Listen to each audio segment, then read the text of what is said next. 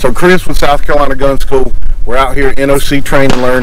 We got Jason Johnson, pro knife thrower, out here showing gun guys how to throw knives.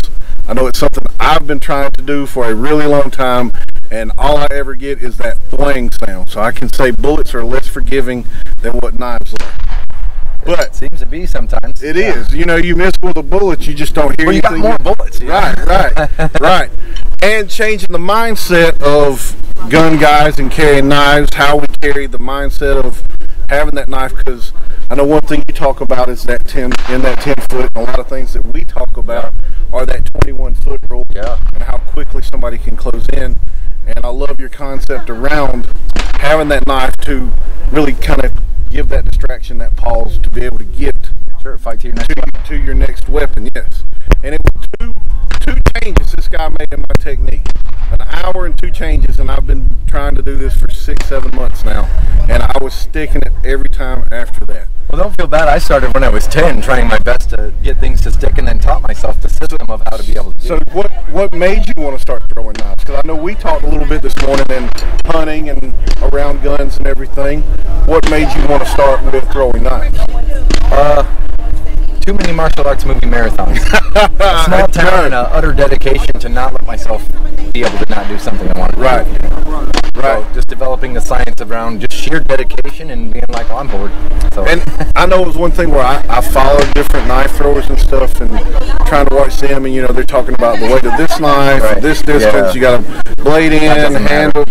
Right, that's when I found you. I was like, this is the dude that I need to be getting with. Because your concept was just phenomenal, because it wasn't blade in or anything like that. It's just the technique of it. If you get the technique of it down, it's any distance. This can be done with a pair of needle nose pliers, paring knives, screwdrivers. No, and that's what tripped me out is I've seen this guy throw a pair of freaking scissors, a butter knife. He's been out here throwing people's pocket knives and sticking it every freaking time. Hey, broke one, sorry. hey, shit happens when you're out here, man. But no, you've even changed my mind about the kind of knife that I'm going to start carrying. Because the story you told about the guy reaching into your car and fumbling with that knife, it's kind of made me, it made me think like, I'm already over there like, I'm like, shit, because I've got an automatic knife, you've got to push it open. I'm like, straight knife is out right there. Right. So no, so how long have you been doing this actually? Since I was 10 years old, since the fall of the Berlin Wall. So for 30 years I've been throwing knives, and in the last 10 years I probably started deciding that I could teach folks and progress on what is lost. My biggest thing is my kids. I do this for my children. I pass on a lineage of, a legacy of something they can do and something they look forward to. But the biggest thing is me able to train somebody how to do something that's just a primal defense mechanism. Right. Same as throwing a rock, same as throwing a stapler or a can of soup, apparently anything with weight.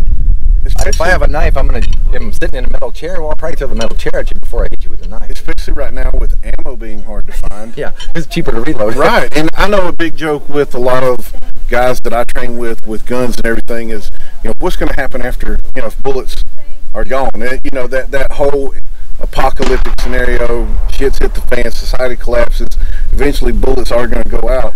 We've got to go old school. Well, people will resort back to old school methods. Right. And I mean, up until we started shooting things like arrows, we were not a warring culture. People lived with each other, and once we started shooting things, we started finding it easier to cause wars. Right. But when people were throwing things like spears, knives, tomahawks, fighting hand to hand, it was a much more respectable.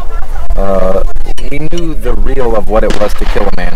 To look in their eyes and watch the... Exactly. Yeah. That is another thing about a knife is it is a little more personal because you're up close, and that's a whole different aspect in itself. But it's just been phenomenal to train with this guy. It was just an hour, but I gained so much in an hour. The way you teach, you break it down to where everybody can understand it. And just simple changes in those techniques. So if you're out there and you want to learn to throw a knife, this is the guy to talk to. This is the guy to talk to. I probably should have hit you up a long time ago because I was just like, damn, this, and I'm like, shit. So I mean, phenomenal. And you see what I'm doing is actually turning it into just making a cut.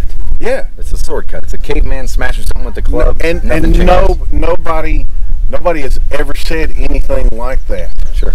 You know, everybody's talking about this technique and this is how you stand, this is how you want to throw it, but just making it so simple as just a cut, just like if you're walking through with, like you said, you know, a machete cutting limbs out of the way. It's that same concept. So there's 4 different grips in 4 different regions. The cut never changes. So let me ask my last question. Would this same concept apply to a tomahawk? Everything is exactly the same. Yes, the tomahawk, the only difference is that I turn the tomahawk backwards when I'm up close, so it does technically like a quarter turn. Okay. So it's sticking with the handle up. Gotcha. Right? So if I'm up close and I want to throw that tomahawk, it's going to immediately overflip. But if I turn it backwards, it's going to be handle up with the blade sticking in. Gotcha. Make sense? Awesome. And then everything else is the same moving. And this dude makes some cool ass knives too. I've been checking out his knives. If I'm not mistaken, you forged these, correct? So I do a lot of customs. This is a knife I've made, yes, but this is a sheet stock 5160. I do all the heat treating. It's multiple thermal cycles. That's probably a 58, 59 Rockwell. You know, saber tooth. Those are on proknifethrower.com. I have the baby tooth also, which is a little bit smaller of a knife. It looks just like that. A little bit more concealed carryable. I've got a prototype coming out. That's a 3.5-inch bladed, kind of a EDC version of a blade that I'll keep under wraps. But yeah, we got a bunch of stuff coming out. The tomahawk, the primal habitat utility cut. Oh yeah, I've already been checking that out. I've already been checking that out. Centered around bushcrafting and warfare, and it comes out of an enemy just as easy as it goes into an enemy. So that's important. And these things feel, I mean, just holding this thing, it just, you can feel how easy this is to throw, the way that it's made. So yeah, proknifethrower.com is where you can find this stuff. Proknifethrower on Instagram, if I'm correct. Got it. Right. Check him out. You're not going to be disappointed. Hey, if anything, go follow him and just watch him throw shit and watch. You'll be absolutely. Yeah, we got a lot of cool stuff on the page, so roll around. Awesome. Thank you very much, Absolutely, sir. brother. Appreciate it very much.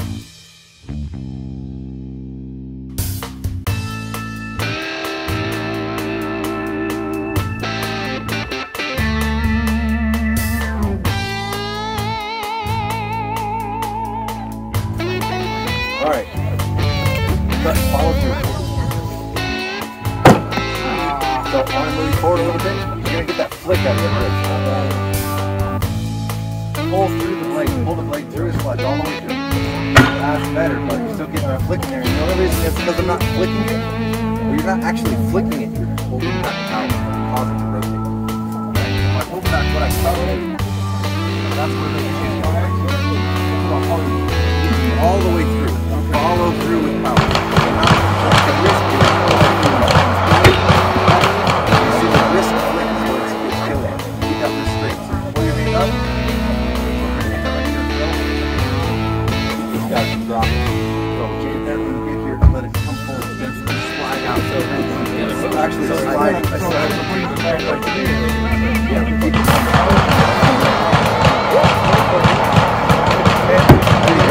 There you go. There you go.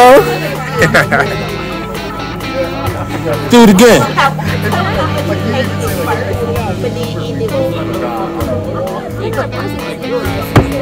Yes, You in there now. I finally got it.